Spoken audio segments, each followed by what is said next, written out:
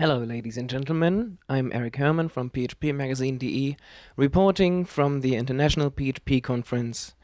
I'm here with Robert Lemke, representing the TYPO3 Neos project, and with Nicolas Pastorino, representing Easy Publish.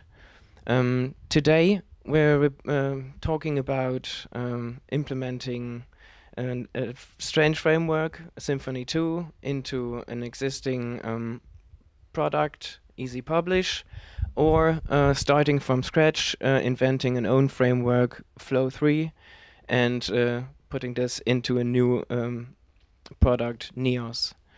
So, Nicola, what do you think are the pros and cons of the choices you made with adopting a framework already existing? So we wanted to adopt an existing framework because we didn't want to do it ourselves again. Basically, we had this legacy in Easy Publish 3 and 4, where we had built the entire framework, low-level framework ourselves, set of libraries. And this is not the core business, so to say, of a content management system or like Easy Publish, but rather we wanted to rely on other communities, open source communities that do that better than us and maintain it better, so we can focus on the heart of the matter, which is really the core content management features and all that comes on top. So be it customer experience management features, plugins to external tools, and yeah. So that's why we chose to have an external framework, and then we ran a benchmark on the existing frameworks. The ones that came to the list were amongst others, Zen Framework 2 and Symfony 2, and Yi also, or Y as some call it. And after a sharp benchmark and strict conditions, we just went for Symfony 2 for the product itself. There was a vendor also, a company behind it that can help and provide support. And first and foremost for the community, which is really growing a lot, based in Europe quite a lot, just like Easy Publish mostly, but having a foot in the US like us. So we saw there were good similarities and good synergies that would just fit. Yeah. Okay, thank you. Robert, did the Neos project also think about moving to other frameworks, or did you just start from scratch from the very first second? Yeah, in our case, it was like 7 years ago when we found out that TYPO3, our content management system, had some problems with the architecture. So at least we saw in long term it wouldn't fit our needs to the projects we were doing. And so at that time, PHP looked quite different, and we explored techniques from other programming languages as well. So, for example, domain-driven design was something we stumbled upon, and also dependency injection. And so we had to create our own framework at that time, and because it was just necessary for our CMS, but we also then later on decided to release it because we thought it's quite useful for others. I mean, Symfony nowadays and Flow share a lot of approaches. They are quite modern frameworks, and they have based on design patterns, etc.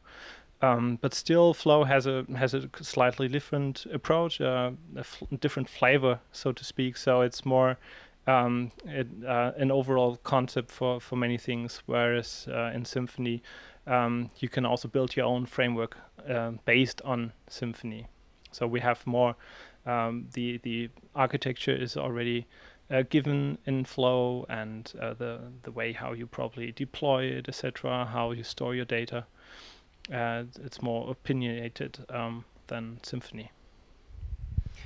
Thank you. So when you chose Symfony and you had your Easy Publish product, how easy was it to say make own ideas possible in a strange framework, or was it sometimes complicated, more complicated than doing own implementations?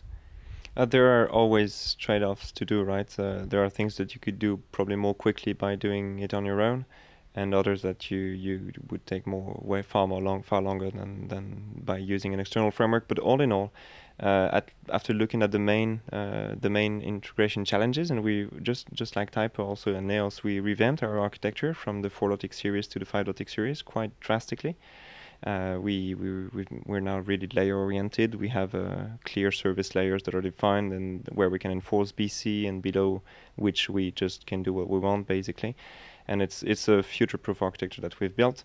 And after having listed the main possible pain points and challenges that we would face, we really understood that most of those challenges would be partially, if not entirely, solved by using Symfony 2, and the rest, a handful, would have to take a bit more time than doing it on our own. But for the sake of sticking to a choice, we were really happy to go with Symfony 2 with that. So the cost/benefit trade-off was really in the favor of the benefits in this case, yeah.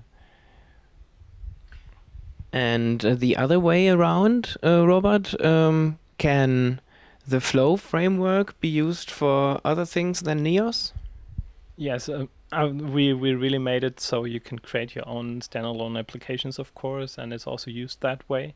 So the basic idea is that you have a powerful framework for the bigger applications, PHP applications, which you eventually can, if you want, integrate into a content management system. I mean, we really came from the other way around. So Symfony came from the framework side and now started a bit creating a content management framework on top of it. And we came from the content management side and we're looking for a framework which was directly supporting that kind of applications we were doing. But it's a bit more high level. The Flow framework is a bit more high level, which means we are also actually using some Symfony components.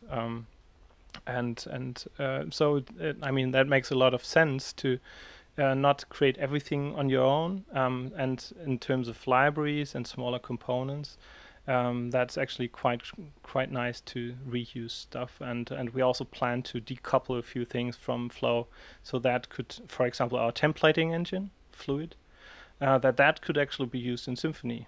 That would be quite nice. Okay, that's it, I think. Thank you, gentlemen. Nicolas Pastorino, Robert Lemke. It was a pleasure talking to you. Good content. And auf Wiedersehen.